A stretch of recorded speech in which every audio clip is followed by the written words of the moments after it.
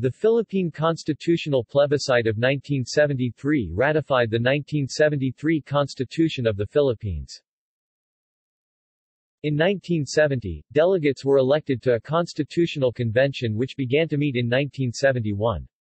In September 1972, President Ferdinand Marcos declared martial law and arrested 11 members of the convention.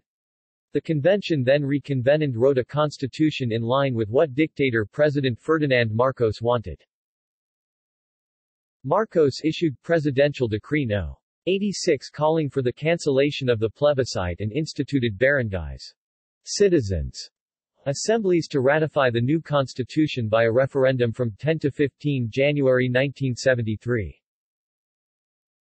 On 17 January 1973, Marcos issued Proclamation No. 1102 certifying and proclaiming that the 1973 Constitution had been ratified by the Filipino people and thereby was in effect.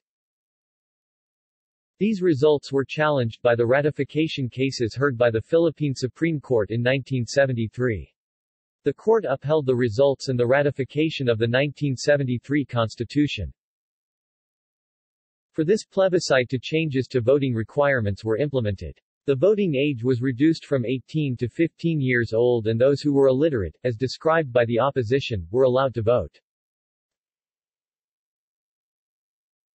Results. See also: Politics of the Philippines, Philippine elections,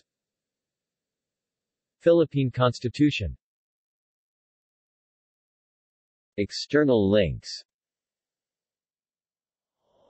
Official website of the Commission on Elections, full text of the 1973 Philippine Constitution.